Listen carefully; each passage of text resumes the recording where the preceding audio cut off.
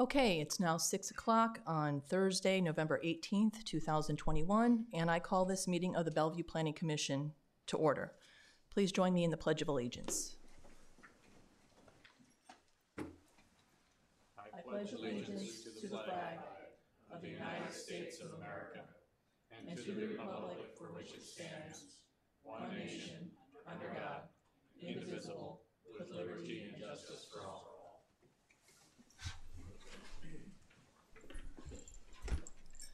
May we have a roll call vote, please?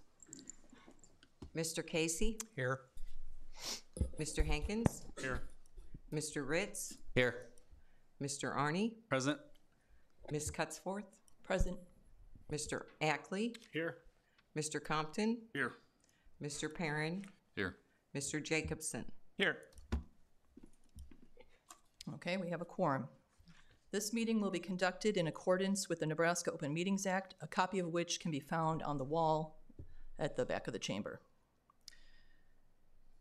At this time, I would entertain a motion to revise or approve the Planning Commission's meeting minutes of the October, what date was that? 28th, 2021 meeting. Motion to approve is written. Motion by Ackley, second by Hankins.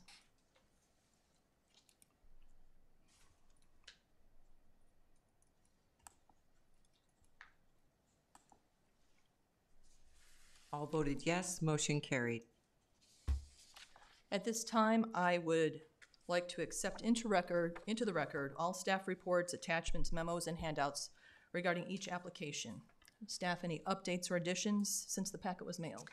Yes, we have received 3 additional letters and emails in the last day since the packet went out, and those have been provided to the Planning Commission members, are also out front for public viewing and will be made part of the public record. We have a letter from Diana Souza, 1702 Franklin Street, in opposition of agenda item 3C. Also an email from Carol Shample-Deasing, again in opposition from agenda item 3C. And then we have an email with pictures from Jessica Conkey, again in opposition to item 3C. So I would offer those for the record. I'd entertain a motion to accept into record all staff reports, attachments, memos, and handouts regarding each application. If it pleases the chair, I'd like to make a motion to accept into record all staff reports, attachments, memos, and handouts regarding each application, including the 3 mentioned tonight. Second. Motion by Jacobson, second by Casey.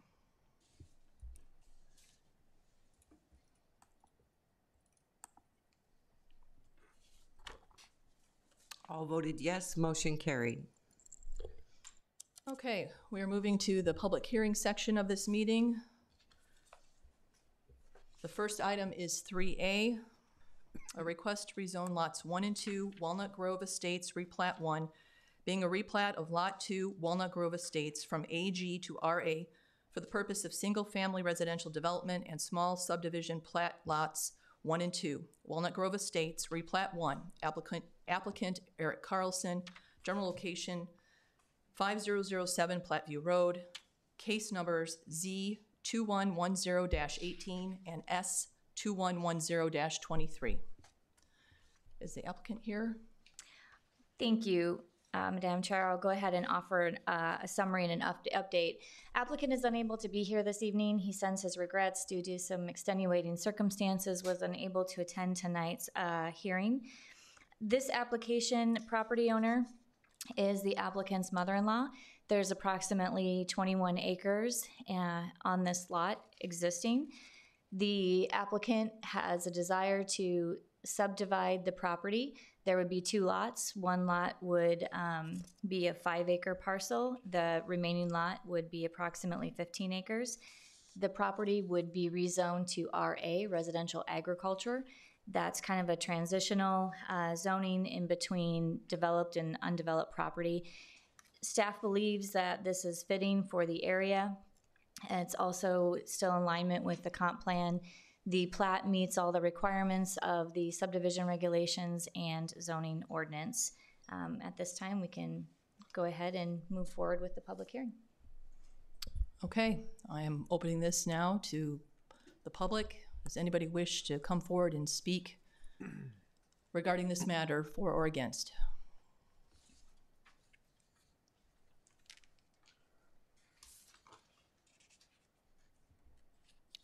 Okay, seeing no one, we'll close the public hearing and turn it over to the commissioners. Commissioners, your thoughts, comments?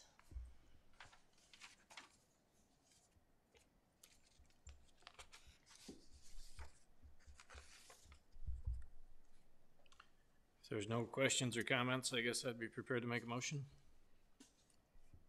Hearing none, I'd make a motion to approve this application based on conformance with the zoning ordinance and subdivision regulations, as well as a lack of perceived negative impact on the surrounding area. Second by Jacobson.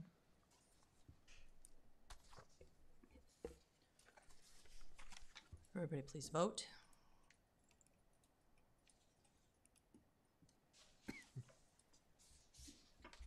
All voted yes, motion carried. Okay, before we move on to the next. Oh, yes. Before I forget, this matter will go before the city council at its December 21st meeting.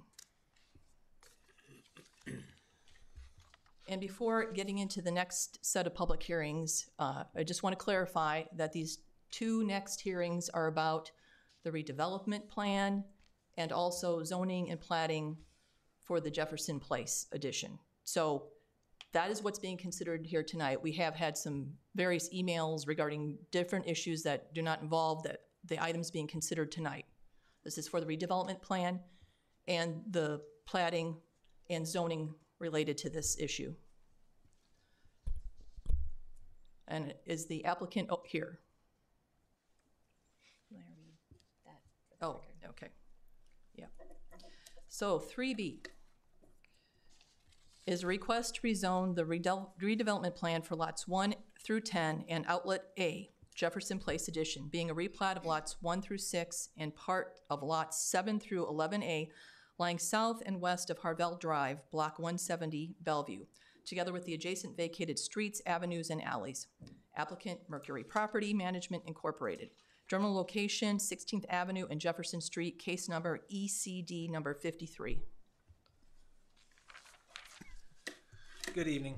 Andrew Willis with Klein Williams on behalf of the applicant. So the redevelopment plan, I've got a few slides to run through a few pictures and to help out as I'm talking about this. But so this area was just declared blighted and substandard. That was the previous meeting, your recommendation in the council meeting. And so now this is coming forward with the project that's proposed for this area. As you'll see, really we're talking about lots 1 through 6 and then parts of lots 7 through 11A. And I bring that up partially when we start talking about what this project is and what we're trying to accomplish and the density we're looking at, particularly with the change of zone. We've got 6 plus another, the remainders, those partial lots. So, I mean, it's 11 lots and it's about 75,000 square feet. So again, when we go into this and look at 10 lots that we're going to propose, it's like 7,500 square feet per unit, which is more than required under the current zoning. So this is our project site we're looking at here. I should probably, let's see. All right, so again, this is what that would look like with the project as proposed. When we go forward, it's 10 lots, but they're rearranged, obviously, this site. And part of the reason we go through the blight and substandard and we're going through this redevelopment project is because of the issues there, particularly the steep grade and the issues there. But we've got 10 lots that would be created, and the outlots that would help out with the drainage and the access points. But again, that's the plat. I'll try to get into it a little bit better. So the site plan, as we look here, we basically got a fourplex and then a duplex for these 6 units, and then there's a 4 units down to the south part. One issue that came up, or that's been raised, the question that was raised had to deal with with traffic and access. And so just on this site plan, I want to point out the plan here is these the 6 units would take access from 16th Avenue here. If you can see my mouse scrolling from the north. And then the other 4 units would take access from Jefferson Street to the south. Both of these would make sure that they would ensure that there's no change of access to any of the properties adjacent to it. But again, from a traffic perspective, the idea was to split this up so you're not, so even though there's 10 units there, you've got, 4 units coming from the south and then the 6 from the north. So trying again to mitigate some of those concerns, and the layout that really seems to work best, and should again make it so that we're not increasing density beyond what would already be potentially possible, but because of the shape, size, slope, we needed to that's why there's some reconfiguration proposed. Again, because of the slope, these are some conceptual renderings to show kind of what the plan is and what these would look like. Again, because of that slope, you're going to have you can see up top, you'd have your garages, and then it's essentially like the walkout basement on the back. So it's built on that slope. So that's these are going to be very well crafted, very nice looking properties. That's ideally what we're trying to accomplish here with this project. Again, where the plan really helps us mitigate some of the difficulties. Again, I've got a couple more pictures there, but it's kind of the similar things. I can go back and talk about any of these later. These, well, at least just go through these slides real quick. I won't spend time on the floor plans, but 3 to 4 bedroom units. This is a 4-bedroom showing, lower level and upper level. And if you want to take a look at those closer, we can. But again, mainly, then we get to, again, this is a redevelopment plan. Just want to make sure I highlight the tax increment financing. The way we looked at the tax increment financing here, if you build out all 10 of these lots, we think the value is going to be about, we've used $3,150,000. That's incremental, so that'd be $315,000 per unit. Incremental value then really creates a TIF of $750,000. Now, there's about $860,000 identified in these costs that are just to get this project, the acquisition, and really mainly all the civil site work, and then relocating some of the utilities, doing the grading, doing all of that.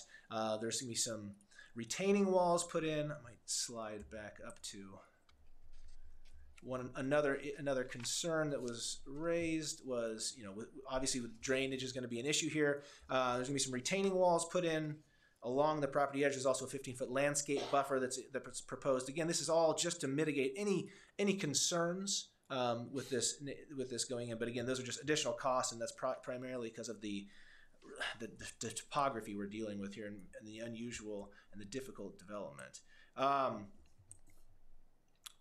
Sorry, let me get back down to TIF uses. And again,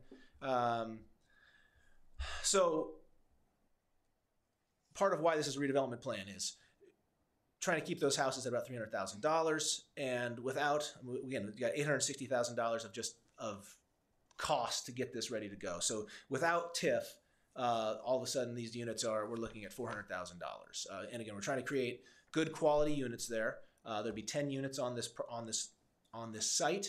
I think it'll be good quality units, but just couldn't be done otherwise. And that's really the impetus behind this. Again, this just details a little more on that $536,000 in civil site work. Mainly, we got a couple utilities to relocate, retaining walls get put in, doing some grading, everything else. And when we look at this, particularly here, the redevelopment plan, and we should be looking at whether this is in conformance with the comprehensive plan. So I pulled a couple quotes out of the comprehensive plan for the city. This is infill development in a particularly difficult lot in Old Town. So, the top quote, this is just from the survey as part of the comprehensive plan. What are the things you like least about Bellevue? The most prevalent response was taxes, and the plan says additional development within the city limits will increase the city of Bellevue's tax base. It can improve its fiscal status. Infill development within Bellevue could have a beneficial effect on the city's tax rate. A couple of, one of the weaknesses of the Old Town District was the lack of housing diversity. Again, we're trying to create a different type of housing, that's going to complement the area, but again, provide some of that housing diversity that's lacking here. One of the recommendations for Old Town District was increase housing style and diversity in Old Town. The existing housing stock is very consistent, lacks diversity. Benefit from some construction of larger homes and upscale multifamily residents, including townhouses and row houses. Again, this is what's set in the comprehensive plan. I feel like we're hitting these points pretty well with this project. And again, without creating what would otherwise, we're not putting in a large multifamily apartment. This is still 10 units, which is really in line with what the space could hold anyway. Again, more of the same. We've got this is just the table. It's kind of talking about the needed additional acres of housing, and again, this is from the comprehensive plan. But again, everything falls right in line with the comprehensive plan for this project. If you want infill housing, if you want that housing diversity, this really hits all those points. As far as the overall plan, part of what we look at, it's in the redevelopment plan, and obviously this is the next issue as well, but because of the layout and what's required, that's where that change of zone comes in. But again, we're not trying to create extensive density. We're not doing anything like that. We're really trying to make this site developable at all. And that's where TIF comes in to make it so we can create these lots, create these units at a reasonable price, and again bring that down to where we think it's reasonable. It should be really a benefit for all, benefit for the town, and we think it's a great idea. And again, I think I just wanted to make sure I hit those points that were addressed and probably will be addressed again tonight in opposition, but really looking at the traffic issue, we're trying to separate that traffic to make it so we're not having major traffic, and there's only 10 lots there, or 10 units there. Grading everything is really done to make sure that it should have no negative impact on the neighborhood. And with that, I'd be happy to answer any questions you have.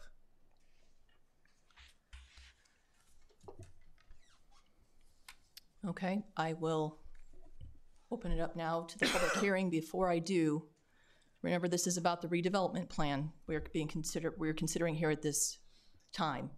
And also, we have a lot of people here, and as such, you will have 5 minutes to speak, so we can make sure everybody gets a chance to speak. Okay. Is there anybody here who wishes to speak for or against this proposal?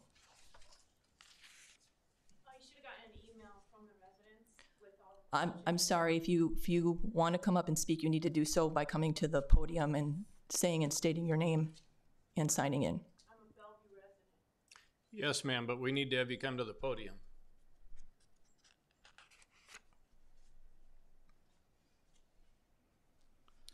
Please sign in and state your name and address for the record, please. Marty Rammer, 101 East 16th Avenue.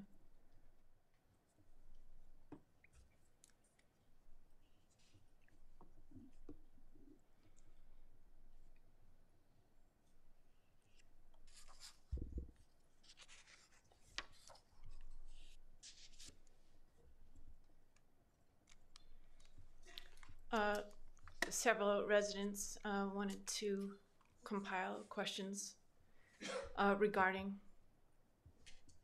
this development, and so those were emailed to you. 5 minutes doesn't cover the amount of questions there were, so I didn't hear those mentioned when you mentioned the If I received the email from you, I received it anonymously, and so there was it had said it was an email where you wish to remain anonymous. It was not forwarded to the planning commissioners, and there was a large number of questions I received about an hour ago. I didn't have time to address them all. So my advice would be any questions that you folks want out onto the record, any questions that you have, this is a great opportunity to ask them. Staff, the applicant's attorney, we can all address them. Okay, I asked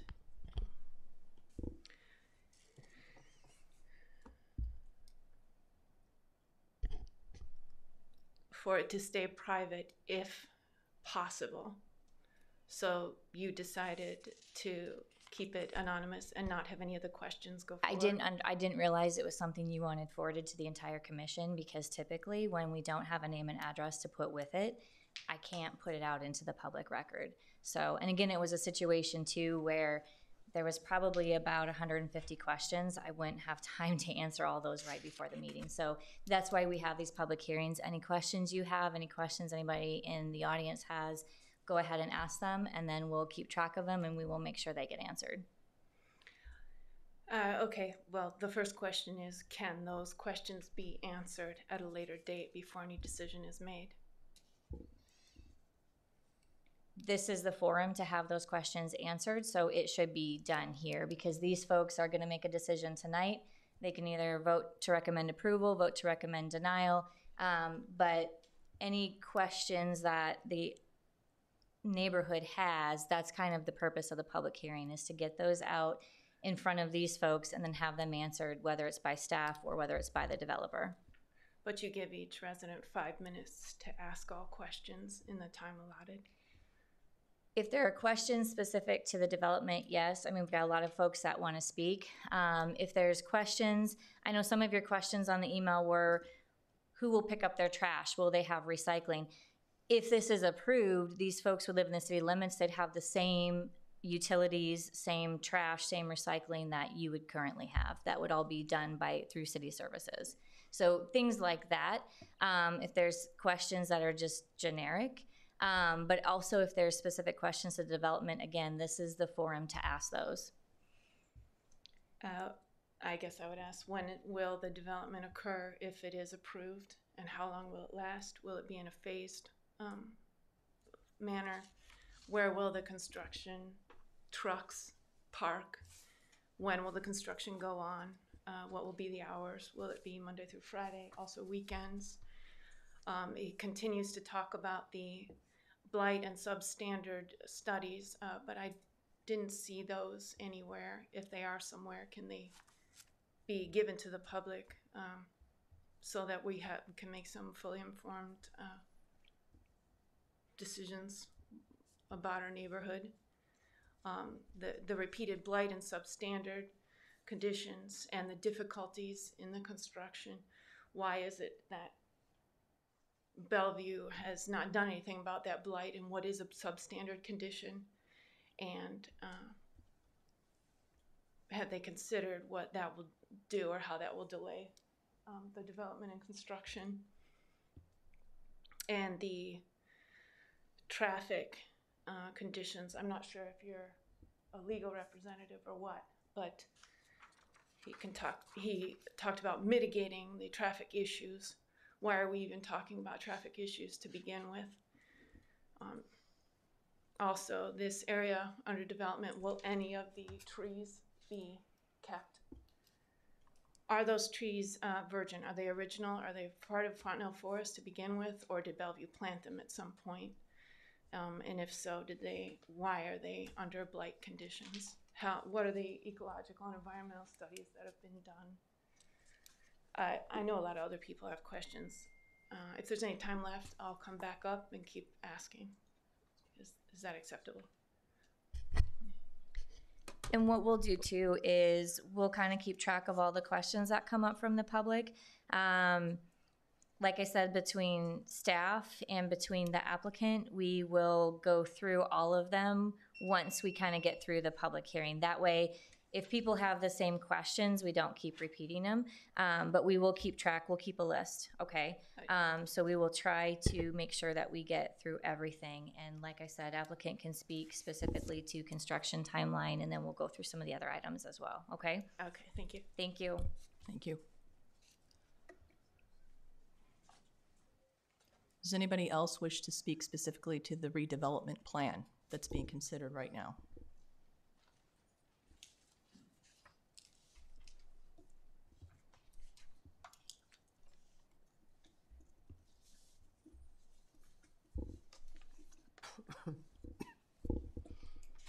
Hi, our names are Bill and Connie Golden. We live at 1712 Franklin Street, which is the corner of Franklin and 18th Avenue. one reason we don't like this whole project is being blighted and substandard, and I know that's not your area, but the pictures were taken right after a storm, and now everybody is now blighted, it looks like, forever.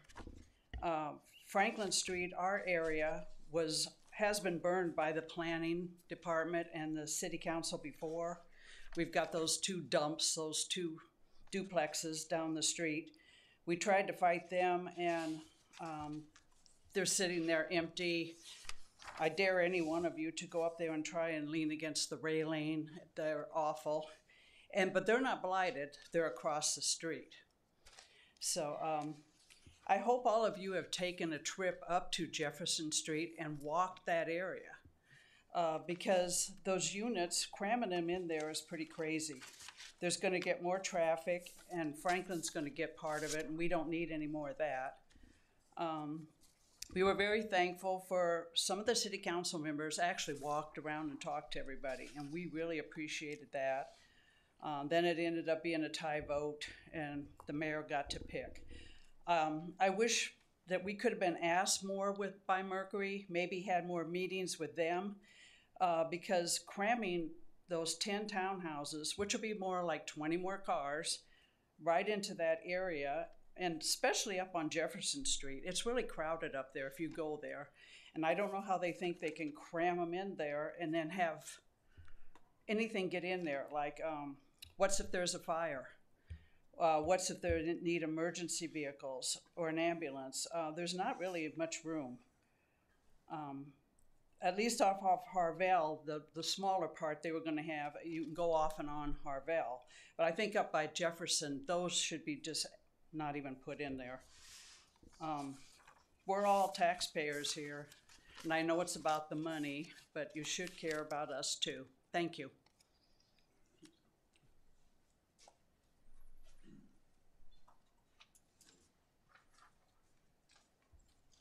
I'm Diane Walker, and I'm the one who had the interview with the World Herald. Could you sign in, please? I will. I live at 1703 Jefferson Street.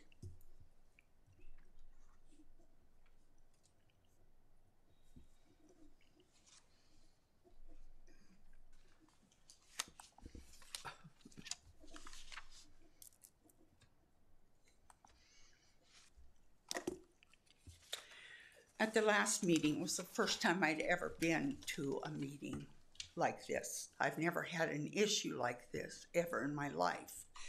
So I had no idea that they would be voted on at that meeting.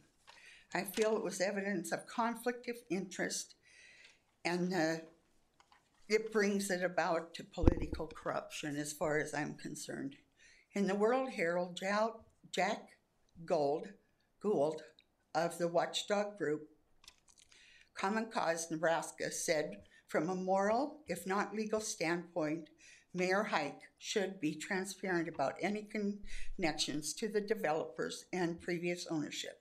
He made a lot of money off that property and now wants to call our neighborhood blighted and substandard.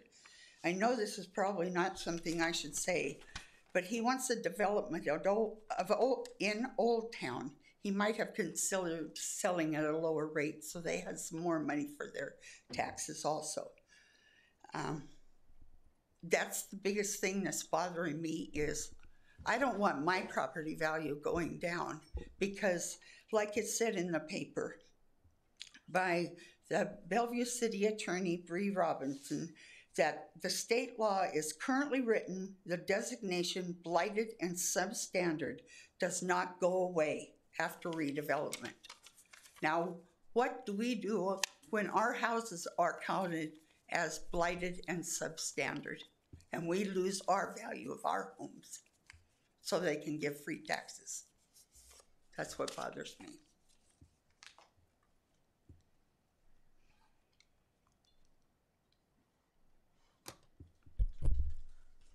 Again, this is just to consider the redevelopment plan. So does anybody want to speak specifically to that? Have any comments about that?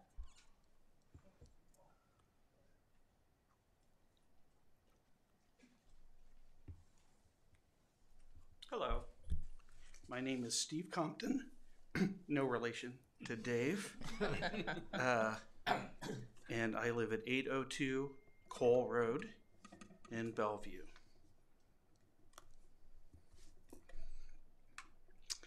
This is also my first attendance at a planning department meeting, and I'm present.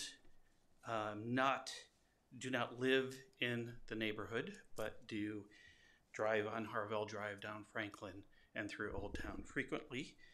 I concur with the need that there's housing diversity needed in the city of Bellevue, and that's an admirable goal. But I think in this case, the site that's been selected for this development is just a very poor alternative location for meeting that goal. Not only is the site poor, there are multiple infrastructure issues as well as environmental impact issues I think the board should consider. There's a significant amount of work that needs to be done at the parcel, including accommodating this specific development requires in concert not only the redevelopment plan, but also the rezoning. So that should speak volumes.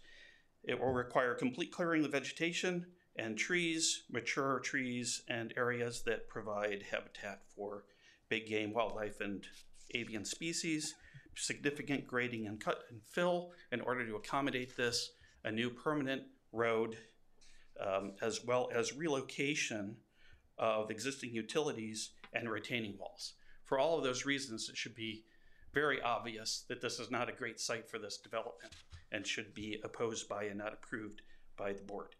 I did not see in the documentation any statement that this proposed development would be consistent with the character of the community, including the forested green space.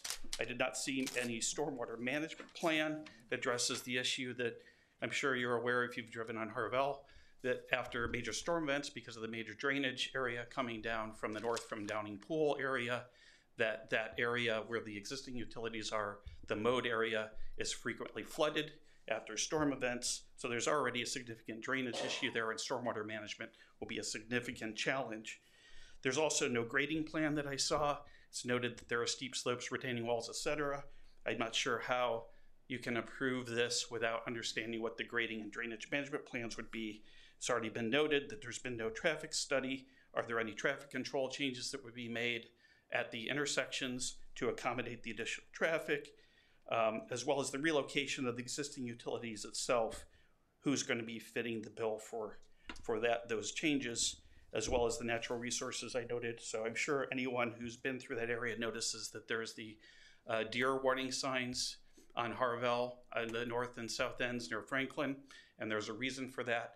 If you look at a landscape level and look at the forested areas, this provides a continuous wildlife habitat corridor from this area to Fontenelle Forest and further to the west. And that's why there's so many wildlife there. There'd be a concern that there'd be increased roadkill by cutting out the forest and restricting the travel corridors for wildlife through this area, as well as direct impact to migratory bird habitats. And I would just have the board consider, you might take a look at the Federal Migratory Bird Treaty Act of 1918, take a look at that and see that what violations would be covered, would result from this activity without some mitigation. So in the end, I'm opposed to this development. I think there are better sites for this development, for better sites to accommodate the ultimate goal of the city to have diverse housing. And again, I am formally on the record as opposed to this development. Thank you.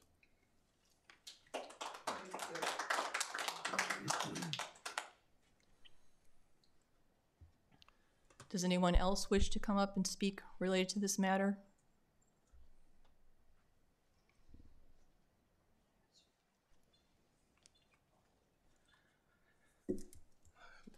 My name is Matt Griffith. I live at 1701 Franklin Street, so adjacent to the development area. I would like to thank Mr. Compton. He brought up many of the points that I have been thinking about, but he did it in a very salient way. I would add in addition to interrupting the migratory patterns and the greenway spaces, the displaced animals will become a nuisance in residents' yards. They will be on Jefferson, they'll be on Jefferson, Franklin, Harvell. Franklin and Harvell are both very, very busy streets, as I can attest, living. In addition, I too believe this is the wrong development for the wrong space. The grade of the hill is, I don't understand how it can be done without excessive construction to do it safely and to keep drainage where it needs to be. I realize that Bellevue is not near maxed out on the TIF land space, but again, there's no way to reverse that. So at such time where this development project is being considered for that, which they have stated this does not make sense without the tax incentive financing, then if this is just going to hamstring Bellevue at some point. Again, we have plenty of right now, but at one point we had plenty of buffaloes in America roaming the plains, and if you harvest them all without doing it sensibly, they go away. So drainage, safety with the culvert, if these are going to be family residents, that drainage point at the bottom of the hill, I've said it before, I think will be a problem with kids. They are going to go to it. They're going to gravitate to it. And I just have concerns about that. The developers in the article stated that they would be potentially providing sidewalks or improving water pressure, that sort of thing. Again, the water pressure is going to be affected by this development. So the development is making the need for this adjustment, and the sidewalks, as been attested many times, there is no place to put sidewalks on Jefferson Street without taking homeowners' properties. So I don't see how they're going to deliver on those promises, and those are my concerns. So thank you for your time.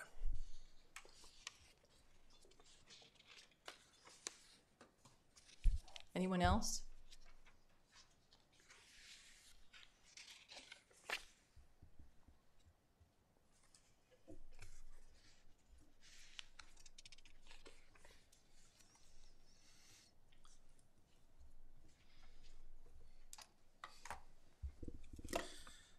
My name's Tony Boyd at 1701 Jefferson Street, and first would just like to say that not just myself, but those who won't stand up to speak, everybody that we've talked to in the neighborhood, there's not been one person that has been for this redevelopment. Everybody's been against it.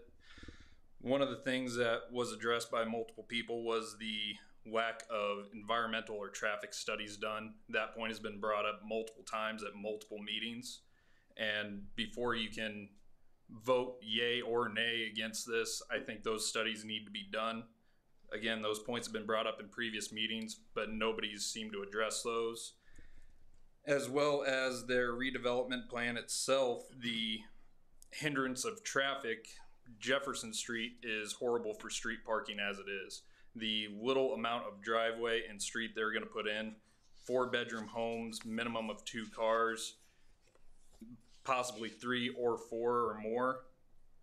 If you get that many more cars on Jefferson Street, there's no place to park on that street as it is.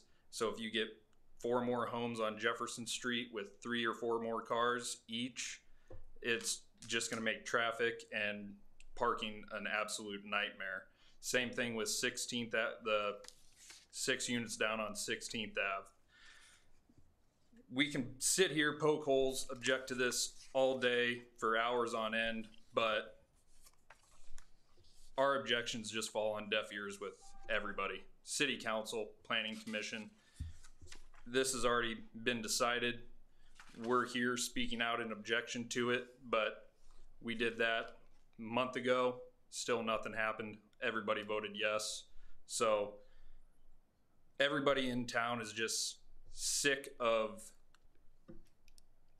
this city administration and this city planning. Everybody is just sick of this city administration because you do not listen to the people. For once in decades, just do what everybody is asking you to do. Vote no on this.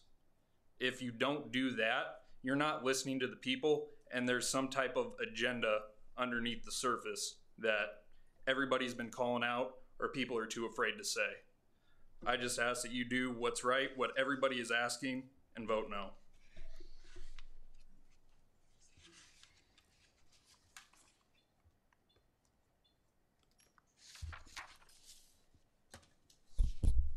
Anyone else?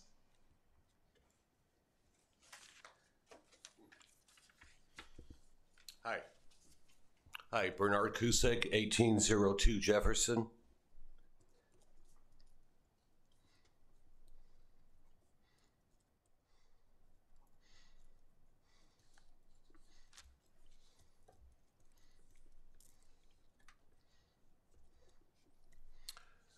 Oh,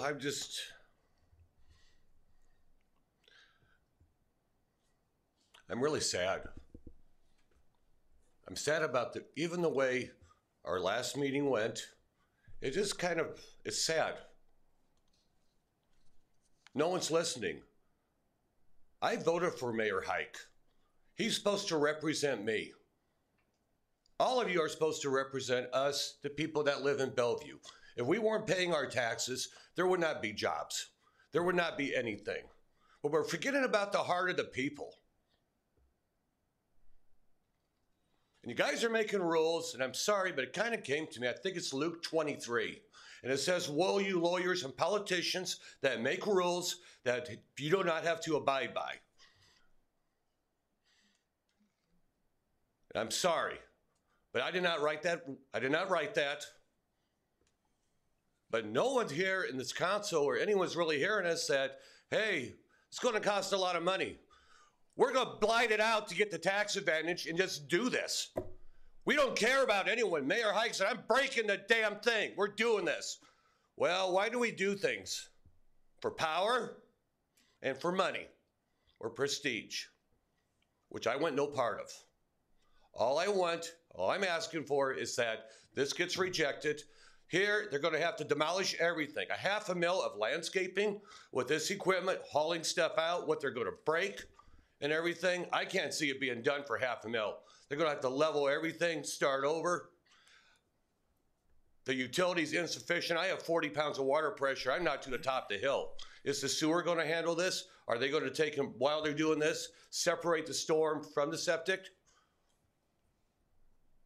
I doubt it's going to be done. And then they even have places like this. If we're going to buy, am I going to spend $400,000 to live right next door, butt it up to someone else, and then I don't like the smell of their trash, I don't like their dog, and I'm right in the same building. Then I got a 2-car garage, and I got a backyard probably as big as this area right here, which is fine, but it's not very aesthetic. I know I sound angry, but I think everyone here is coming here to look because we're angry. No one's listening. And I'm not scared to speak up. There's right and there's wrong. No matter, it was an old movie, I'm sorry, but Buford Pusser and Walking Tall. There's right and there's wrong no matter what side of the law you're on, and the same with you people. I hope you can represent us, and please bring this to a close. They can build somewhere else that we can put this back. You know, I'm sure we all will take and chip in and buy this property for what a mayor took and got it for. We can all return the money and have this done legally, and we can go back. We'll all take and pay the taxes on it as a public park. We can work something out. We want to keep the habitat, the trees, and the drive. Thank you.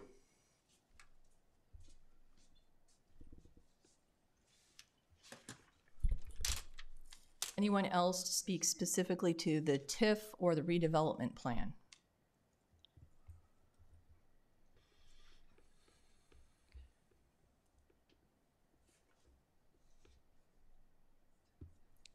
All right, if no one else is, I'm sorry, ma'am, you've been up here once before. You've had your 5 minutes to speak. I'm sorry, but it's limited to 5 minutes per person.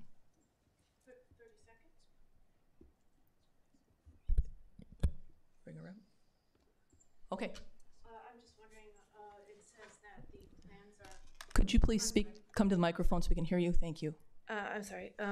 The plans are preliminary in nature and subject to change. Is that correct? The development plans. So they're being voted on today while preliminary, and they'll be able to be changed after that. Is that correct? So there's 2 items tonight. There is a redevelopment plan that addresses the TIF, the financial side of things. That does have a site plan attached, but it addresses specifically the TIF.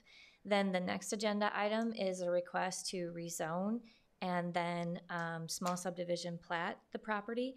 With the kind of zoning that there's requesting, it also requires site plan approval. With that site plan approval, if it's approved by city council, that's what specifically they would be required to build. Now, things like construction materials, utilities, grading, drainage, with the site plan approval, staff does require they submit preliminary drainage and grading and utilities. Those will all get finalized with a building permit. If approved by city council, this developer, like any other, would have to go through the appropriate permit process through construction permits, grading permits, SWIP construction, stormwater retention, all of that. So with the site plan approval, again, if that specific footprint is approved, that's what they would have to do, that's what they would have to build, and that's where they would have to build it. But again, like the other construction plans, the aesthetics, the grading plans, all that, the very specific plan would be finalized through the permit process. Okay. So I don't know if that helps answer some of those questions, but what you are seeing for site plan, where they have the units laid out, if the plan is approved that way, that's what they would be expected to build. For example, they couldn't show a 4-plex and a duplex and then come back and put in a 6-plex or an 8-plex. They would have to do that very specific type of construction as what was approved with the site plan if city council approves it. All right, thank you. And the council are the same ones that review the permits and approve those? No. So city council would vote on the redevelopment plan. They would vote on the zoning, and they would vote on the plat. If the change of zone is approved, if the site plan is approved, then the applicant would have to come back through the permit process. They would have to go through, apply for their construction permits, their building permits, electrical permits. They would have to apply for their grading permit. They would, at that time, be evaluated by all of the city staff, permits and inspections, public works, fire. Again, everyone would look at it from a construction standpoint. So I don't know if this helps. This is kind of the development standpoint. The construction would come, that review would come later on down the road if they're approved by city council.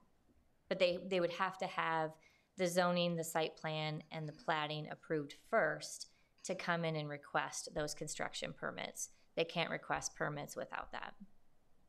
Okay, thank you.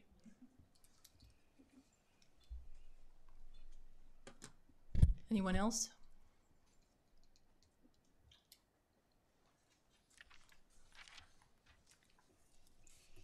everybody. I'm Michelle Goldapp, and I live at 1712 Jefferson. And thank you, Mr. Compton. He had some amazing points about this, but I would just like to know this redevelopment plan. What is your plan? It's already busy, crazy. What are you going to do to build this? We don't have any parking. We already have issues, Ma'am, all the time. Sorry, can I have you speak into the mic so we can pick you up? I'm so sorry. That's all right. When the construction goes on, where's this happening? How are we going to get in and out of our homes? We already have some issues with parking, with some of us getting out of our driveways. You're going to have all these builders up and down. I mean, we work all different hours of the day. How are we going to be able to get in and out? I mean, this is a big, big, big development plan. They're taking a whole area, a whole natural area out. How are we going, I mean, what is their plan to get all this equipment in without disturbing our living circumstances? That's a really big issue. We have families. We're here. We bought these homes because we like the peace and quiet there. We love our forest. We're the little bit left of Fontenelle Forest on the end. Why take away that from us? We purchased our homes. I've lived in Bellevue all my life. I moved away for a while and came back. I am here for a reason. We all purchased our homes here. Everybody wants to sell. Of course, that'll be great for a hike or whoever's got the investments in there, but that's not good for us. We live here. We purchased our homes. We want to stay here. How are you going to do all this without disturbing? You know, that would be a really big, big issue for us as well. Thank you for taking the time.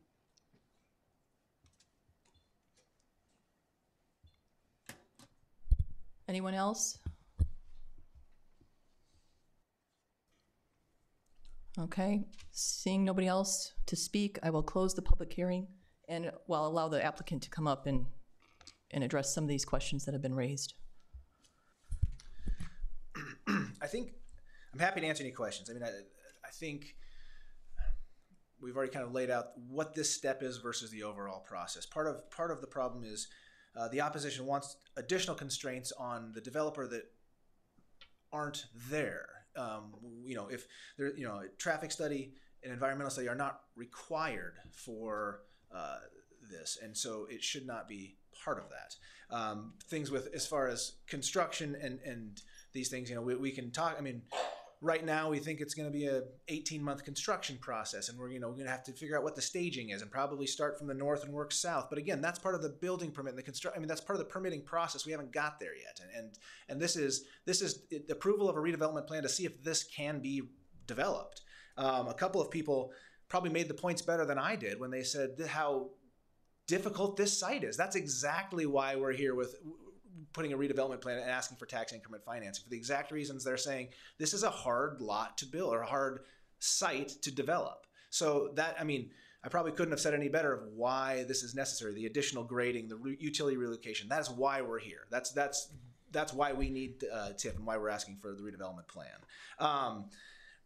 And again, everything else really that's trying to be asked for is probably part of the permitting process that we'll have to address. We'll have to do that, but again, it's not part of where we're at right now. And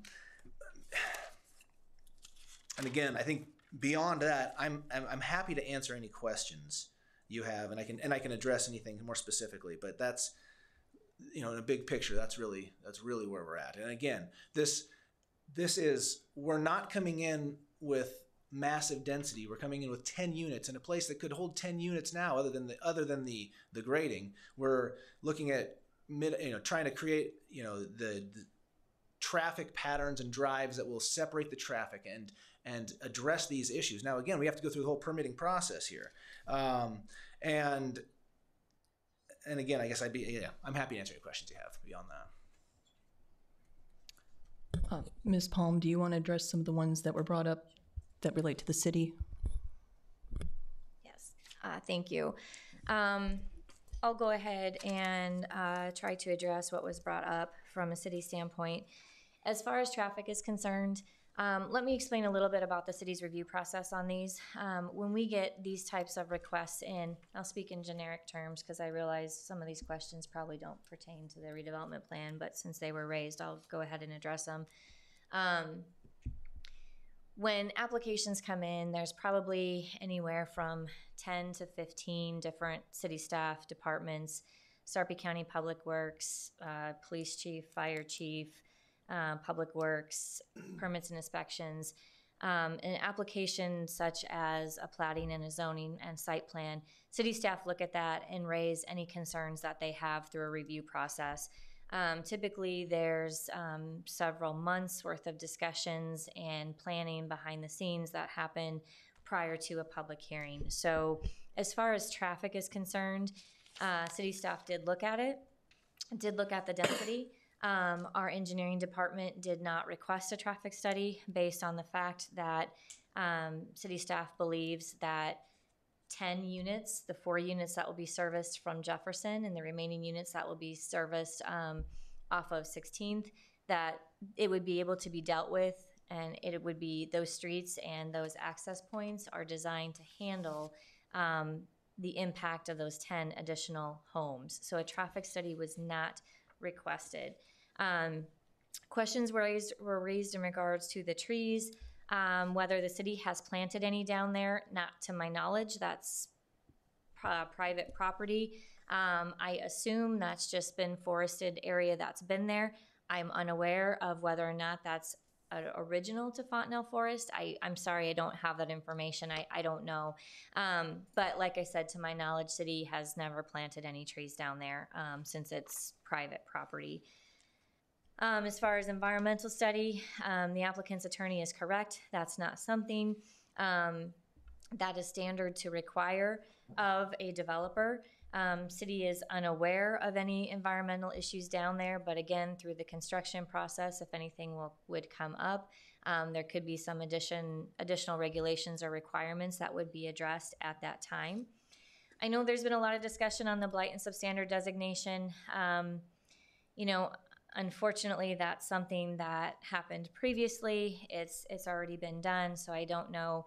We really can't speak a whole lot to that tonight because this board can't change that. It's something that exists, and as a result of it existing, yes, the area is TIF eligible, which brings us to tonight's application. Questions about emergency vehicles getting in and out. Again, it was reviewed by our fire department, reviewed by our police department. They did not have any concerns about emergency vehicles being able to access this potential development. Let me see what else. As far as stormwater and grading, yes. Preliminary drainage and grading was submitted.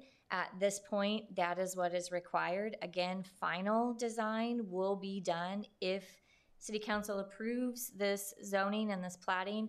Final design of that and permitting would all be done through the permits process. That's an entirely separate review process. But at this point, our city engineers are comfortable with what the applicant is presenting for stormwater and drainage. Just speaking a little bit to the guidelines that developers are held to, the city of Bellevue is part of the Papio watershed. So like everyone else in the metro Omaha area, we adhere to the same regulations. The developer will be required to, they can't negatively impact neighbors. They can't force runoff or additional water onto your properties. And it's city staff's responsibility to make sure on a drainage and grading plan that that does not happen. They will also be required to, contain the first half inch of runoff. They will do that. But main thing to understand is they cannot negatively impact anybody's property with this development. And again, any developer in the city would be held to that standard because we're part of the overall Papio watershed district.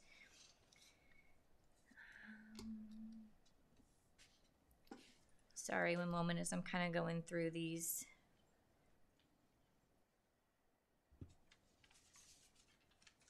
As far as timing, construction, things of that nature, Mr. Willis kind of touched on that.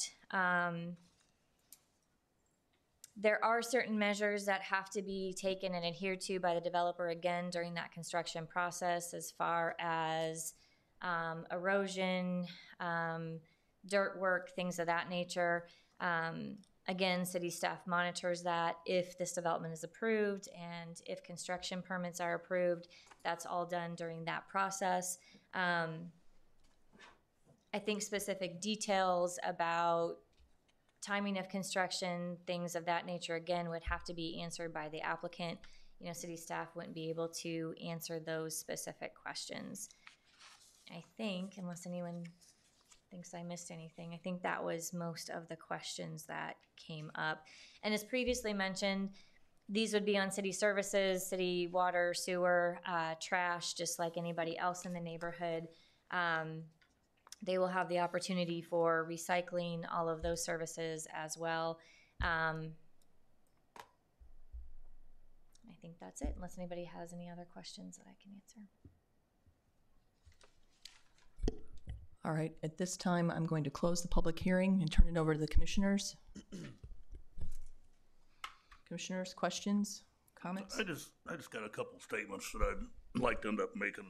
I mean, probably don't pertain a whole lot to this, but it does, because I heard a lot of it from you folks out there. The city council meeting and the planning commission, they are two different bodies. You know, with us, we're kind of driven by rules and regulations that we go by that's laid down in front of us to take and make our decisions. And that's what we base our decisions on, not politics or anything. So we really don't have any ties to the city council people and the mayor at all. Them are a whole different body. We are driven by rules and regulations and the stuff that Tammy talked about. I hate to say it, but they're the political portion if a person wants to go in front of them, not us. The other thing I just want to share with you, because I heard a lot of it, and it's already been all said and done, and I hate the word blighted and substandard. I really do. I was faced with a decision I sat on the planning commission many years ago when we blighted Mission Street going down. And I blighted my own building.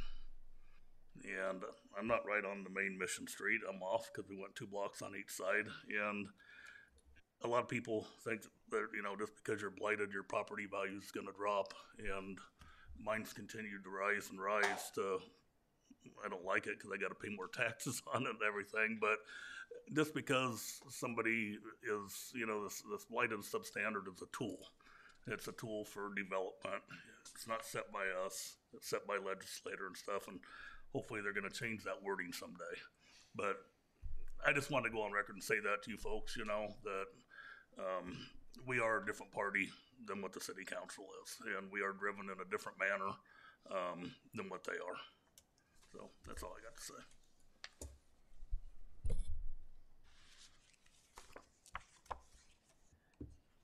Commissioner Ritz?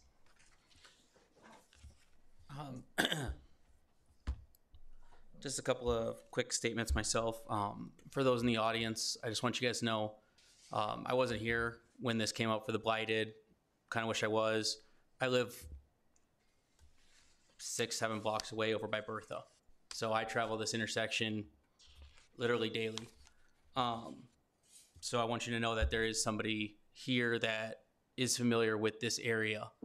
The couple of items that I'm going to point out is I noticed on the TIF Exhibit B, your line 24 and 25 don't make sense because you've got 7-inch thick concrete is cheaper than 5-inch thick concrete when you switch from square foot to square feet or square yard to square feet. So essentially you're saying 7-inch is $5.55 a square foot and 5-inch is $12 a square foot. So it's kind of pointed that out to you. My biggest item on this, I mean, second biggest is traffic. I am very hesitant on adding any more to that three-way Y intersection, whatever you want to call it. Just it's a scary intersection. There's turkeys and deer and everybody speeds on there. Just putting that out there. My biggest issue with the TIF is this is a TIF application to pay for units that are going to come in about $300,000. I've been living in Old Town now for almost a decade. 300,000 is the high end of Old Town. In my mind, TIF should be used for developing properties that would help alleviate or provide better housing. I know that TIF is used to develop properties that would not be developed otherwise. But as stated, the sloping issues, the constraints of this property make it so expensive to develop that even with TIF, these are going to still be $300,000 properties when all the properties most of the properties in Old Town are $250 or less.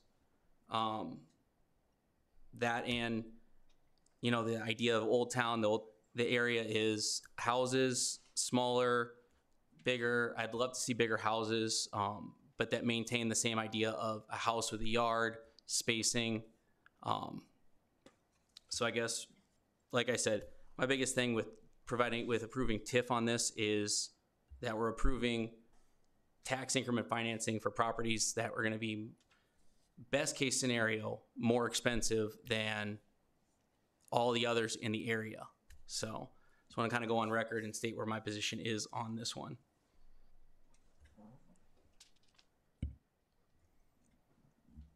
Any other comments or questions, commissioners? Commissioner Arnie? Yeah, probably a couple questions for staff here.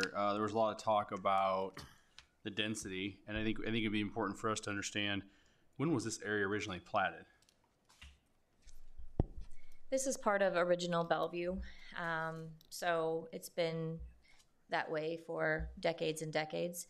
As the developer's attorney pointed out, a lot of them are smaller, non-conforming lots, part of lots. I looked at the plat book just today. Again, it's in our original plat book. We started zoning in Bellevue in 1965. And again, the legal description is the original Bellevue town itself. So it probably predates that 1965 easily. The RD60 zoning has been in place, from what I can tell, since 1965. That current density is 6,000 square feet of lot area per dwelling unit. So in theory, you could put, a house every 6,000 square feet. That's a density. It's a medium density residential, but it does allow for smaller houses, smaller lots. Under this particular application, there's about 75,000 square feet. It's about 1.71 acres.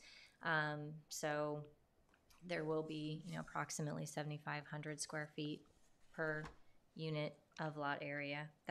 That's how the density would shake out under this current site plan. Okay, so there's just a lot of questions and comments about keeping the forest and nature, but prior to the majority of us in this room, the 60s, you're saying this has always been intended to be houses on these lots, correct? Correct. And it's been platted that way for a long time. It's platted for residential development. Okay, it was never intended to be left as a forest, okay. I know that the developer owns all of this now, but are these lots still legal lots they could build on? Instead of doing a development like this, could they come in and build 6 to 8 actual houses on all those individual lots? Angela, could you pull up GIS again? Yeah, if they're platted lots of record and they have at least 75% of their lot area, yes. As you can see, some of the lots that front along Harvell into Franklin, they're curved. You'd never meet the setbacks on those little pieces of lots. But yes, the other lots, in theory, you could build on.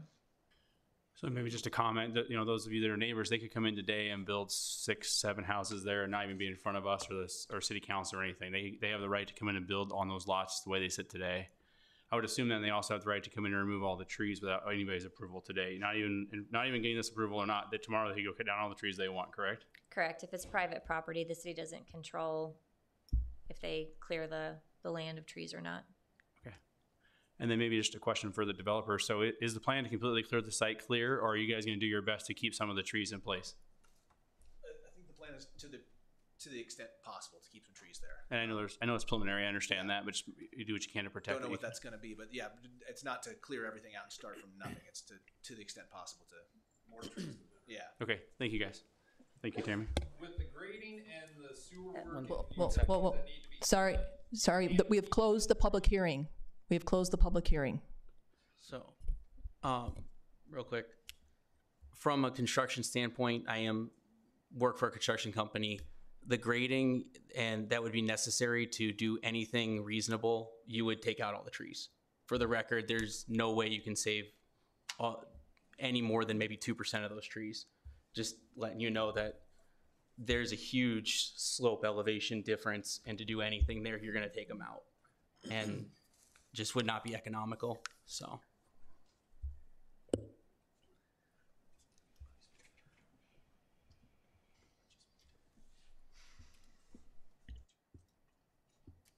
Question for staff.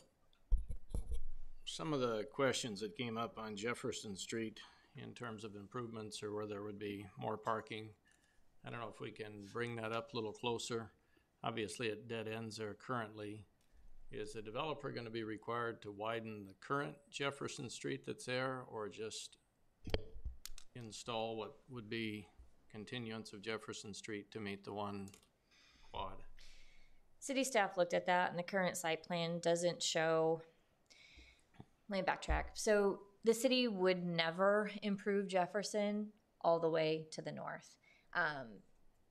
It would not be impossible, but it would be extremely costly because under today's engineering guidelines, you can't have more than a 10% slope. So that was one of the things that city staff and engineering took into consideration. We looked at it a couple different ways. The city is not asking the developer to come in and improve any part of the street. Because of the unique situation you have there now with private driveways that are in the street, it's one of those deals where we try to look at what's least disruptive. So what the developer is proposing is essentially continuing the practice of what is there now, where Jefferson currently dead ends. They would in fact be adding a private driveway for their units. So they would not be improving Jefferson and widening it. They would just be putting in private drives for their units and utilizing a portion of the right-of-way to do that. So if instead we required the developer to improve Jefferson to current standard, you'd actually take away quite a few feet from the current yards Correct. that are there. Because you have a lot of non-conforming houses and structures in that area. A lot of them sit very close to the property line. You have some structures that are in the right-of-way. So it's a very unique situation just because, as with any infill development, there's additional challenges. So that was one of the things that we looked at. Yeah, you can see where Angela you've got structures that are in the right-of-way. And again, so if we have someone come in and improve that street, that's going to have an impact to that neighborhood.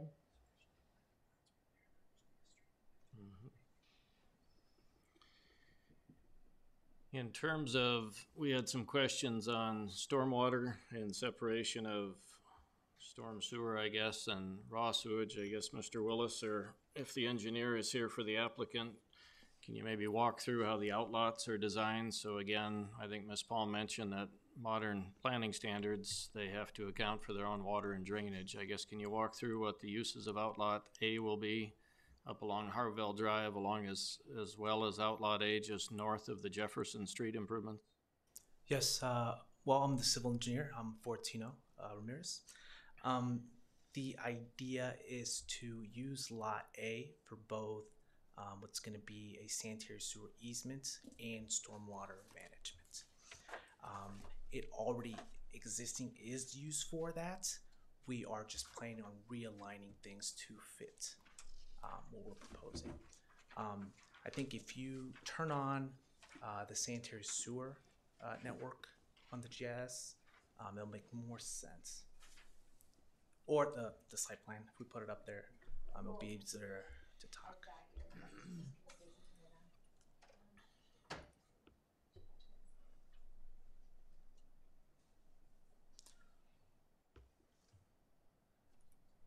Stacy, can you turn on the overhead projector for us? Thank you. Or I got a flash drive as well. Oh, there we go. You want to use this mic and.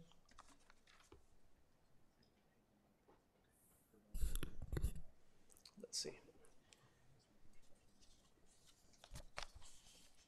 That's existing sanitary sewer. And I believe right now it does something like this, comes in here and finishes there. What we're looking at doing is just realigning here. So taking it from this point. Could you speak up a little bit, please? Yep, sorry about that. Existing sanitary sewer is here, up in this corner. This is 16th and Jefferson. Existing, it comes straight into about this area here, then comes down into this manhole down here. What we're planning on doing is what is shown in dark and is called out as relocated 8-inch PVC sanitary sewer. So capturing it here, then bringing it down through outlet A for a direct connection with existing. That's sanitary sewer. So that sanitary sewer line currently connects with everybody uphill, the development further north and west? So this existing sanitary sewer only takes flow from the homes on this street here. That's all it's receiving.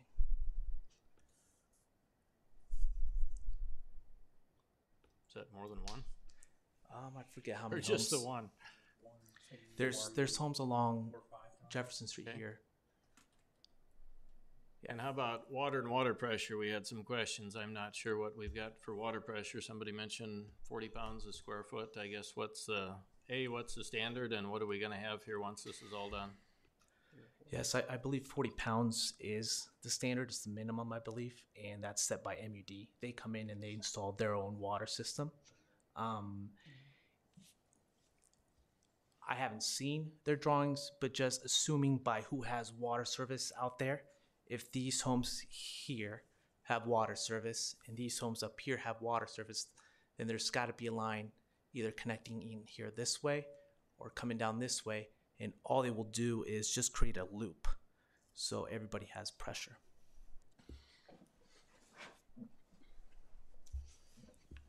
$70 is kind of what the ideal, that's what most fixtures are designed for now. That's 70? What you want to aim for. If to answer you, Mr. Ackley, 70 is kind of the ideal. Too much bad, too little bad. So yeah, no more than 80, minimum of 40. And in terms of the outlots as they're designed, are those designed that will basically strip the trees there and then have grasses or lower spots where the water can fill up in a storm event and then drain down, or what's contemplated there? Again, you got outlot A shown north of the 6 houses up north, and you got another outlot A shown north of items 7 through 10, and then there's another outlot A south of item 6 there. Yes, good question. So that's for storm drain, which is considered the post-construction stormwater management plan, and that's the area that we have highlighted in gray here. That area is going to be used to treat our half-inch water quality. It's going to be used to make sure we're not flooding or creating more runoff that's created by paving. So it's going to be designed to handle our storms 2-year, 10-year, and 100-year. This area in gray, used for storm drain, it's also landscaped. So in order for us to treat our water, we have to use certain type of plants that, with the root systems, they take in and break down the hydrocarbons. So that's the intent of that area in gray. Outlet A, it's too hilly to do anything with it. Can you speak up to the microphone, please? Outlet A is, in this area here, is too hilly to do anything with it. So any trees in here are just going to remain. There's no reason for us to do anything there. Down on this side, same thing. We're just trying to connect grades in here. If there's trees or something that can stay there, there's no reason why to take that out. Did I cover it all? Yeah, so question for staff: if developer creates the 10 units and sells all 10 units, who's responsible for outlot A once the sales are done? So Mr. go ahead. Nope, go ahead. So this whole development is going to be put on private property. So the private developer is responsible for that. It's not public. So there'll be like a homeowners association or something where the Yes. 10 lots would be responsible for all the outlot areas once it's done? Correctly. Okay. The common area is all shown as an outlot, so yes, that'll have to be maintained in perpetuity by an HOA. It won't be city maintained. I guess and this isn't an official plat here, but I guess when we get to that stage of the game, if we do, it seems like we'd have different names for different outlots because they'll probably have different uses or restrictions as to, instead of calling them all outlot A. It's all one large outlot, so they're not separate lots. But again, if there's gonna be improvements made to some to handle the stormwater drainage, I would think that others would have no restrictions on them versus the ones that have to satisfy. They'd probably have to separate them into two different outlots then, yeah, because right now it's just shown all as one. Well, I guess question for, Mr. Willis, go ahead. Oh, I was just going to add to that. I mean, even though it's one outlot, it's designated with different easements. So that was the idea. If it needs to be split, that's fine. But so you have the stormwater easement, that's identified on part of that outlot. So it was separated that way instead of having two outlots. So as long as you're there, Mr. Willis. Yeah. Guess I shouldn't have came up. Are you done with Mr.? Yep, thank you.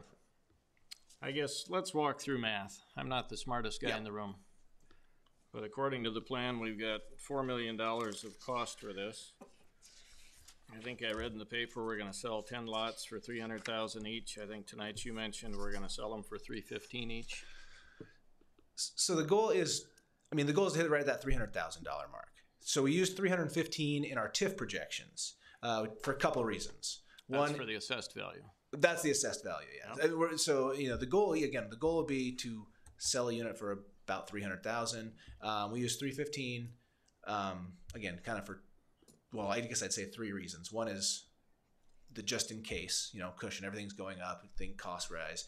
One is some of these, if all of a sudden they want to dig out a basement or do something additional, and that's going to be, you're going to hit below 3 on one and a little higher on one, so averaging out.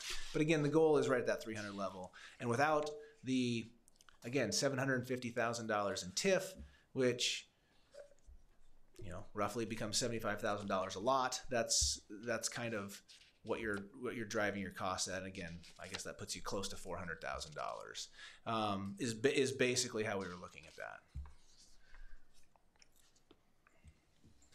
Again, I'm not the smartest guy in the room for math, but if we've got $4 million of costs, which I believe that's what we're contemplating here in the plan, right? And we sell 10 lots for $315,000 each. That gets us to $3,150,000. If we add $750,000 of TIF money, which will get paid over the course of 15 years, you're still not even hitting your costs. I guess, how is this project feasible?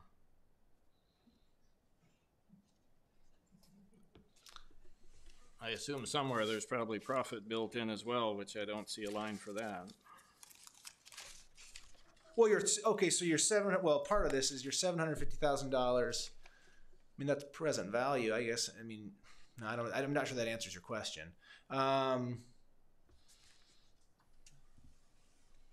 might ask Jeff to speak to this. I'm not sure. I think what it does show is that it's not feasible without, but I don't know where we had the 4 million. For us, it would hit around 3 million. So okay, so page 3 of the plan, I guess, talks about $4 million of costs. 4 million, yeah.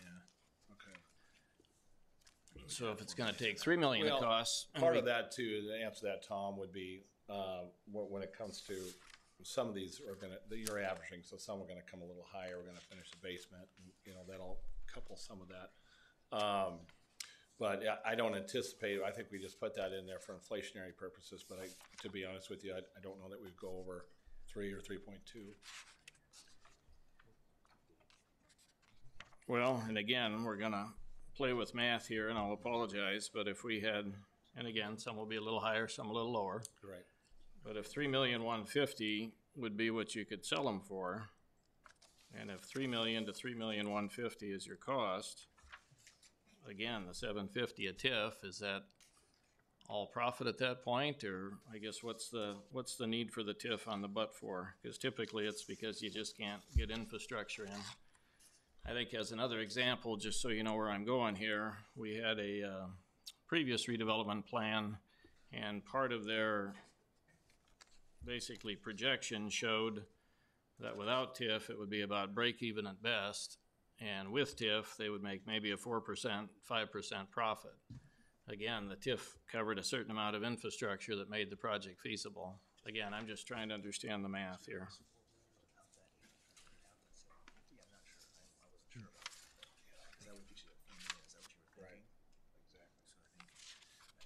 I mean, I think the answer, I was just confirming we were speaking on the same level here, but I think it's the $4 million, and again, that was just estimated maybe, but that's without that $750,000. So I guess we're, and we had 3,150 in there, so maybe what are we off there? 10,000, some number. Maybe I'm not the one who can't do math right now, but anyway, it's the costs are 3 million plus, assuming the TIF comes in. So it is, I believe, right? I mean that's the 4 million would be your cost without. And that would be what you're getting at is without TIF, we're talking about a $4 million project, which is the same with TIF. It's just that you have $750,000 there to lower that cushion so that it is feasible. I understand, but you're still going to have a shortfall. In other words, we got about a $100,000 gap, and again, I assume there's got to be some profit motive here, or we wouldn't probably do this at all. Well, and some of these are just the inflationary costs we've been seeing recently. It's really hard. Just as a home builder, we've been seeing just in the last 4 or 5 months, 6 months, we've seen 20-30% increase. So some of these, as we got started on this, Tom, we got numbers inputted, and then some were projected and some are current. So by the time we get through the 18 months, the 315 is going to have a different value, if that's our average. One of the other things, I guess, going back and just as a moment in time for the year, and this is beyond the purview of planning, ultimately this is an economic decision for the city council. When I look at the TIF amount per unit on these, this would be the highest one that we have go through, 750,000 for 10 units, would be 75 grand a unit, which is a pretty good chunk of public monies for development. If you look back previously, I think we did the Hillcrest. That comes out to somewhere in the 37,000 or so per unit, 56 units. We did another one recently where there were 12 townhomes. Again, that's probably the smallest TIF we've ever done. That came up somewhere in the high 50s, I think, for price per unit. Again, that's an economic decision, but as I look at the numbers, the reason you need the TIF is because it is too expensive to develop, which is why that's been sitting there. On the flip side, based on what you're showing us here, to get a $315,000 house, I'm not sure the math still works. Well, I think that's and if ultimately you end up with a project that gets started and you're waiting for 15 years for the tax increment money to come in with the development, I'm not sure how sustainable this is from a start to finish for you. I'll at least address the first. The first part. I don't know the other. I'm not sure about the other projects, but that's why this one in part. We've had multiple people talk about how difficult this site is. So I guess the question is, do you I know the answer from behind is no, they don't ever want it developed. But if you want infill housing, this is the opportunity to develop this. It's going to require a lot. So it ends up being $75,000 versus $40 per lot, or whatever you were thinking of, whatever you had mentioned earlier. And that was probably just infrastructure on a I don't know. I'm not sure what those other projects are, so I can't speak to that. But again, that's the particular concern with this specific site is it's going to take that much to develop, and it ends up being $75,000 a lot. So that's the particular challenge of this site, which is why we're here. I guess question for Tammy, and this will be an unfair question for you. I know, and maybe for those of you that are builders, you can help, but when you build a new home, typically if you got 400,000 of cost, the assessed value is not gonna be 400,000, it's gonna be something less, 'cause it's based on price per square foot, not new construction costs. So again, if we're gonna base all our projections on 315,000 per unit when it's all done, any estimate of cost-wise, what would an assessor, and I guess I throw this to anybody who's got experience with where the assessed values are compared to new construction. I mean, when you look at my house and others that are used houses, assessed value typically trails behind even a used house, even though we all don't like paying the taxes we do on the assessed value. Well, Mr. Ackley, that is an unfair question for me because I can't speak to how I'm not an appraiser. I can't speak to how they appraise it. Maybe Mr. Hankins could help out in this situation, but he probably has more. The assessor will look at recent sales, and there are no comparable sales of this type of property in Bellevue. So as an appraiser, I would have a hard time doing a market value of 300 or whatever they're looking for. Although if I'm reading it right, the square footage of these units is probably bigger than the houses around them. Right. The ones that have the 2 stories. So again, on a price per square unit, for those of you that are thinking the blight and substandard lowers your value, I would suggest this development coming in should actually increase the value of your home because you'll have newer, larger houses next to you, potentially. But again, I don't know how much you're gonna end up putting into it. And as if I put my realtor hat on, I would have a hard time selling this to my clients. The price that they're asking for.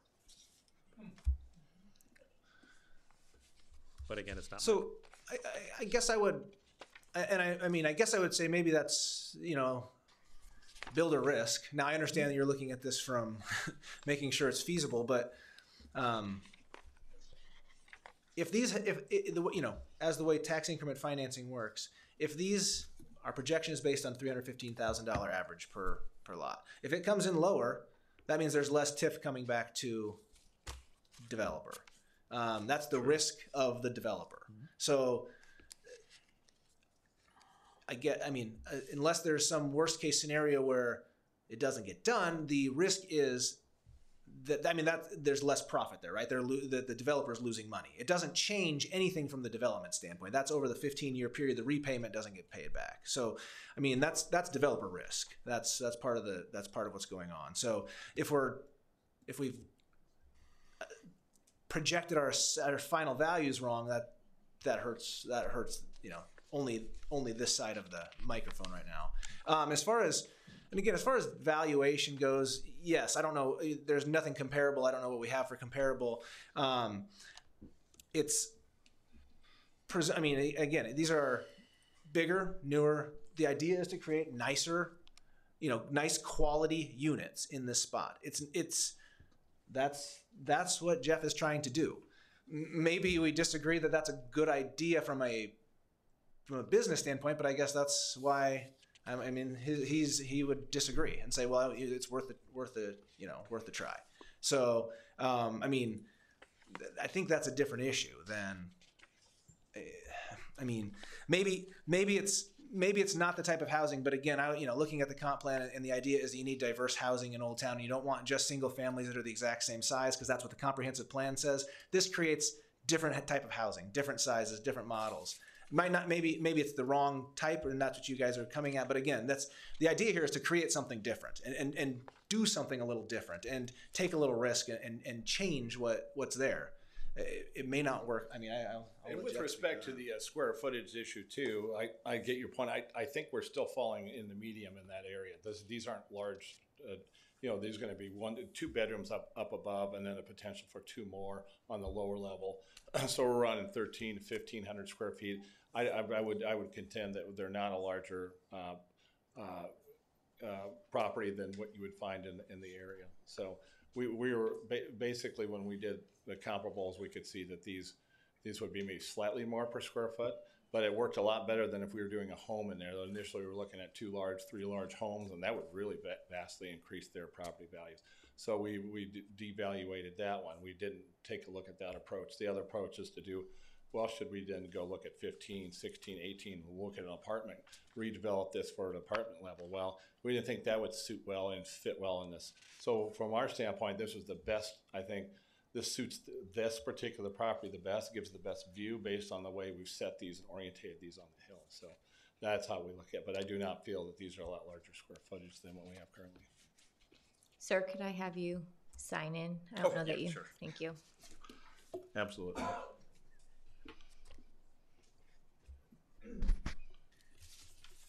Commissioner Jacobson? Thank you. I have a question for the applicant. One of the questions brought up in the public, and I'm looking for confirmation from your construction design team, probably your engineer, who I'm sure you've stood up and signed in, but if you would, is the Migratory Bird Treaty Act, do you have expertise in complying with that during construction and after construction to make sure that during the process of this project, should it be approved, that your group, your effort will be able to comply with that? So I'm not an expert, but I only follow what the law allows us to do. And that lets us to cut trees outside the window of April 1st to September 1st. So before April, we're allowed to cut trees, or after September. Great, thank you. Yep.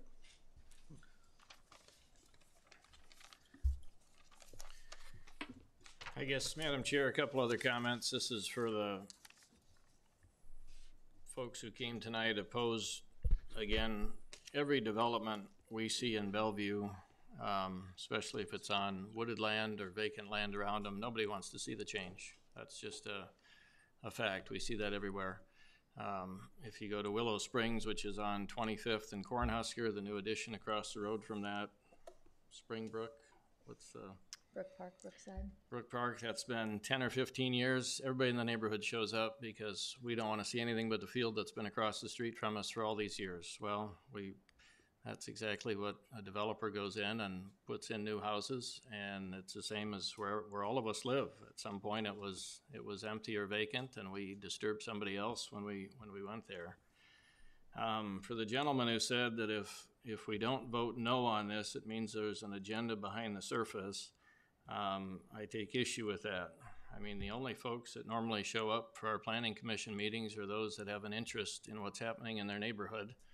And again, most often it's, geez, I don't want anything to change around me. You know, when CVS Pharmacy went in here about 5 years ago, the place was packed with people who did not want CVS Pharmacy to go in on Pelton Avenue. If you poll everybody in the city of Bellevue and ask them, would you like CVS there? You're probably going to get 90% say, yeah, that's a great addition to the city. Again, we can't listen to just the voices that show up. We certainly do listen to you, and we want to hear your concerns. And to the extent we have water pressure issue, to the extent we have infrastructure issues, we want to get that figured out. You've brought up some points on traffic. Appreciate that is a high traffic area already. Adding 10 units to it from a planning perspective, you know, staff has looked at that, planning department's looked at that, and they're saying adding 10 units does not add so much that it's an issue. You can certainly bring concerns forward if we need to have a lighted intersection there where Galvin meets Franklin. That's one possibility to slow traffic down. But again, we do listen to you, we do hear you. But if we vote in favor of this, it doesn't mean that there's something going on under the surface. It means that you've got folks that are currently living somewhere that would prefer not to see anything change. And unfortunately, when things go through the Planning Commission, normally it means change for those that are around them.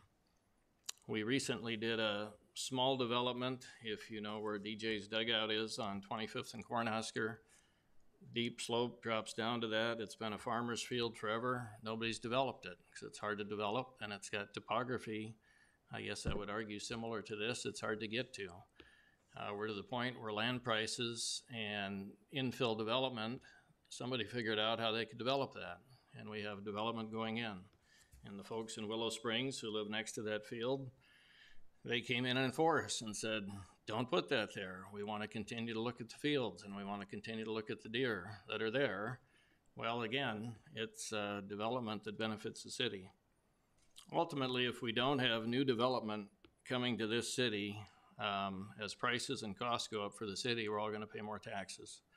Unless we bring in new development to create new taxes, there's no other way to continue supporting this unless we all just get the heck taxed out of us. And I'll leave it to all of you to talk to your assessor on how much we already feel we're maybe getting taxed.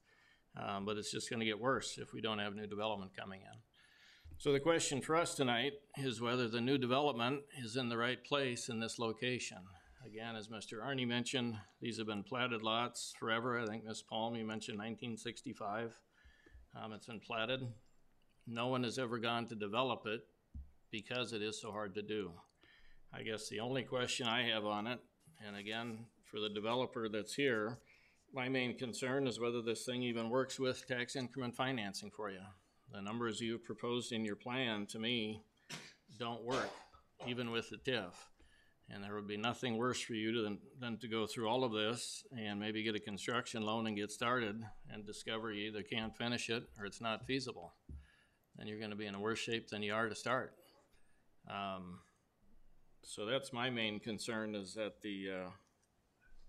whether the numbers work even with the TIF.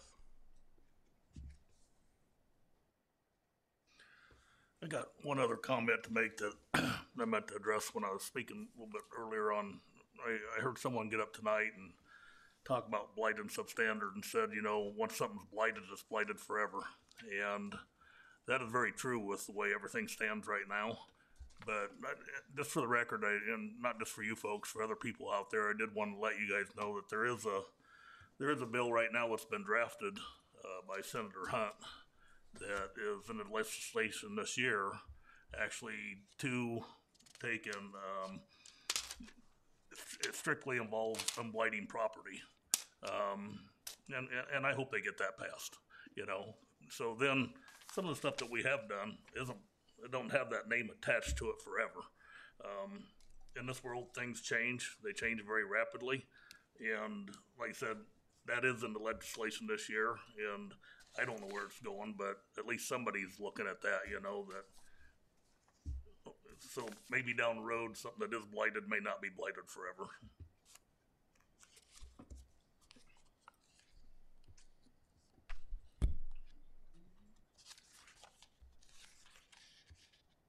Commissioners, your wishes? I guess question for the developer, Mr. Willis or Mr. Gearing. Again, I'm not convinced from the package that this thing works mathematically, even with the TIF.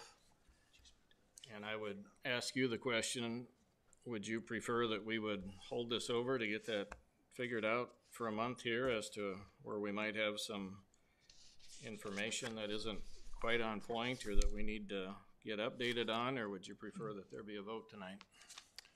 Well, as I understand it, the larger 4 million is what you would do without the TIF. And those are all projected numbers. Based on what we've been able to determine for a full build out, we can certainly look at that in the low $3 million range. Again, there's some of these will sell for more than three. Now, keep in mind, there's going to be inflation. We're discussing today's numbers. How's that going to be in 18 months from now? It's going to be hard to tell. I can't project that.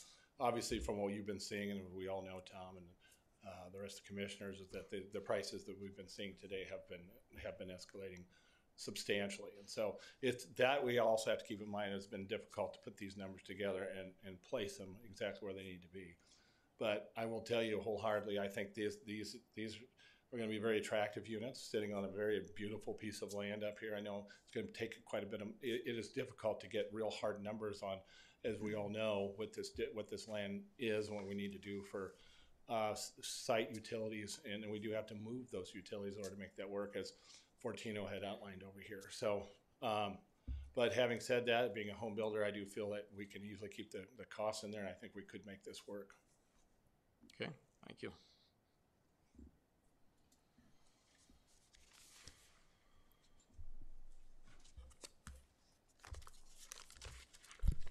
There's no other comments. I make a motion. I'd like to make a motion to approve based on the elimination of a blighted substandard area in conformance with the requirements of the state statute and the opportunity for infill development near Old Town District.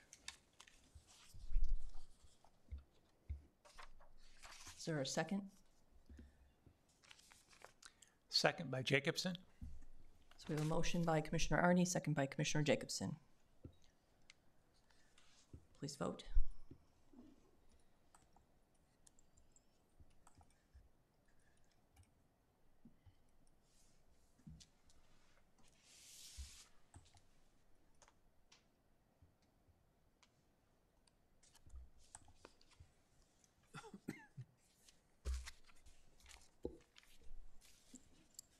Seven voted yes. Mr. Ritz and Mr. Ackley voted no. Motion carried. Just remember, these houses are expensive. The money ain't gonna stay in Old Town Bellevue. They're still gonna go out west where there's things to spend money on. Think about developing things for people to do in Bellevue instead of putting all the taxes on the home. Ma'am, this is a public hearing. Okay, the next item, C3, request to rezone lots 1 through 10 and outlot A, Jefferson Place addition, being a replat of lots 1 through 6 and part of lots 7 through 11A lying south and west of Harvell Drive, block 170 Bellevue, together with the adjacent vacated streets, avenues, and alleys from RD 60 OTO to RG 28 PS, with site plan approval for the purpose of multifamily residential development and small subdivision plat of lots 1 through 10 and outlot A, Jefferson Place addition. Applicant Mercury Property Management Incorporated, general location 16th Avenue and Jefferson Street, case numbers 7-2110-21 and S-2110-26. The applicant, please come forward. First, if I might provide a couple of updates, please. Certainly. As previously mentioned, we had the 3 emails that were received after the packets went out. Again, that was Ms. Jessica Conkey. She was at 1706 Franklin Street. Also, Mr. and Mrs. Roger and Carol Shample-Deasing, and then Diana Souza at 1702 Franklin Street, all expressing opposition to the development. I would again point those out, that those have been made part of the record. Also wanted to point out a couple items from the staff report.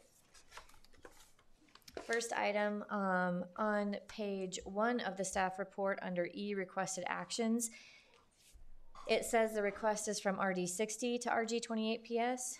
While correct on the agenda, I have it wrong in the report. It should be RD 60 OTO. There's an Old Town overlay. So just want to make note of that.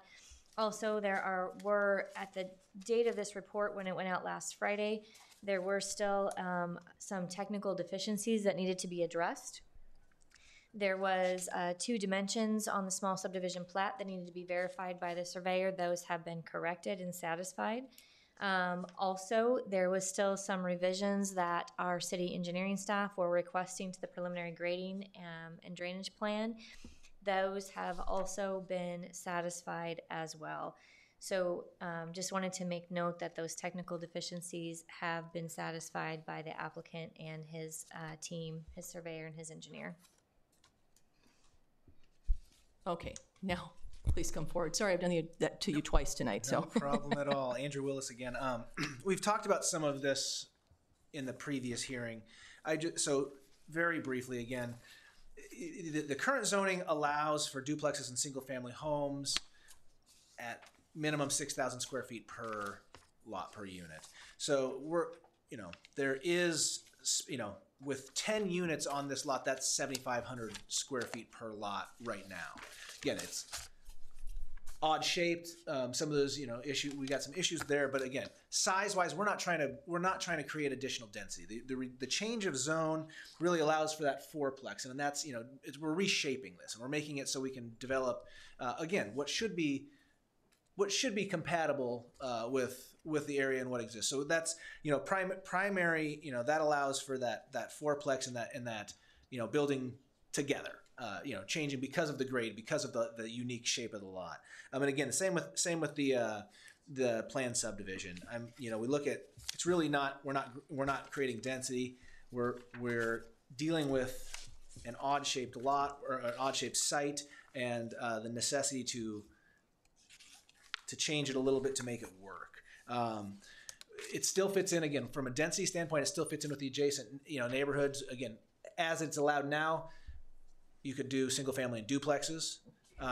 We're not trying to put a large multifamily apartment in there. The reason we're looking at that planned subdivision is because we need to, deal with topography, deal with these issues that are unique to this site. Not trying to do an extreme change, just making this work. And again, I'm happy to answer any questions you have. But again, broadly speaking, that's the goal here. But still remain with 10 units on this spot.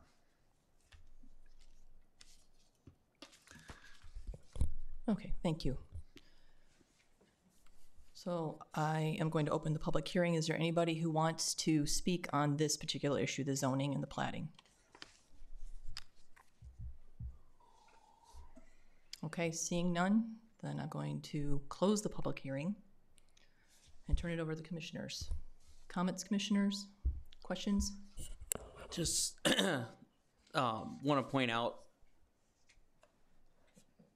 realistically, there's room right now for 7 development properties. If they came in right now, there's 7 plats that would meet conformance. We're changing that to 10. So we are adding 3. For the record, we are making it a little bit more denser. And that's, as we've said, those little odd corner ones that, as the city has said, don't conform.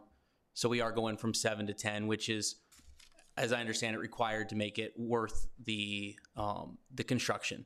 And I can understand that, but to state it for the record, I do want to say that we are increasing density from what is already platted right now.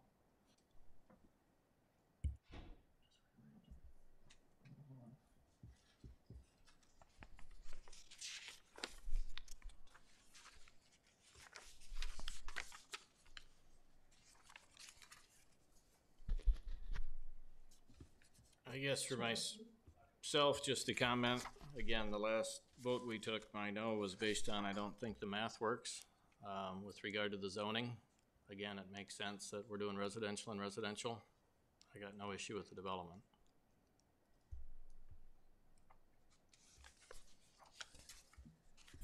If there's no other comments, I'll make a motion. I'll make a motion that we approve based on conformance with the zoning ordinance, subdivision regulations, and comprehensive plan, as well as a lack of perceived negative impact on the surrounding area. And the deficiencies I don't have to put the deficiencies, right? That's already, okay. That's my motion. Is there a second? Second. Motion by Arnie, second by Perrin. Please vote.